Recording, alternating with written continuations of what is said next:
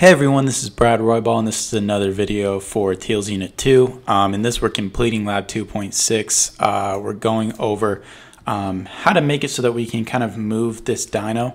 The first thing that we're going to do is we want to add a PCR code that allows our dyno to jump up. So we want to use a repeat loop with a block in it that will move dyno up. This is actually pretty simple. I am going to take another if block. I'm going to add it inside of my forever loop right here, because this is probably the best way we have really to take input, is that forever loop's continuously checking to see if that input is there. I'm taking this sensing block right here, which is probably going to be our most useful tool. There is a reason why I'm not using this when the space key bar is pressed. Right now it just kind of fits into my script. It could be a decision to use this later instead, so I'll leave it in. So if this key space is pressed, we want basically to jump. I am going to say change x, y by 10.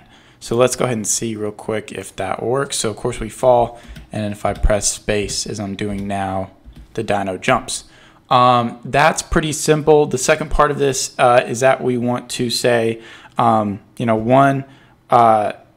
jumps anytime the space bar is pressed, even if it's in merit error. How do we make it so dyno can only jump when it's on the ground or on the platform? And then we also want to add code as well so that dyno will move left to right with the arrow keys. So let me show you how we can sort of change left to right with the arrow keys. I'm going to duplicate what I already have, set it right here, duplicate one more time. Again, this is pretty simple. We've seen it in some of the do nows that we've worked on before where we're debugging.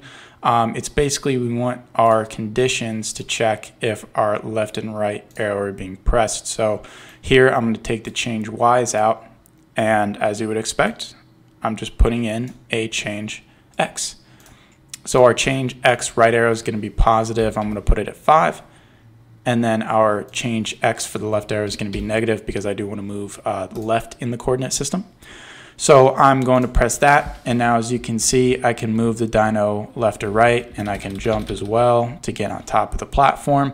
Now the question is, how do we make it so that we can only jump when we're on the ground? Well, we pretty much take the same condition that we've already created right here and use that. So this right here, we wanted to check and say, hey, if it's not on the ground or on the platform, change y by -2. So now we want to do the same thing, except we want to test for it in the positive. And I'm actually going to move this out, and I'm going to use an OR operator, because I want to say if we are touching either the ground or the platform, you're okay to jump. So I'm putting this right here. And I am going to say if this is true. So the third thing I'm going to do also is add another AND condition. So I'm going to check 3 conditions.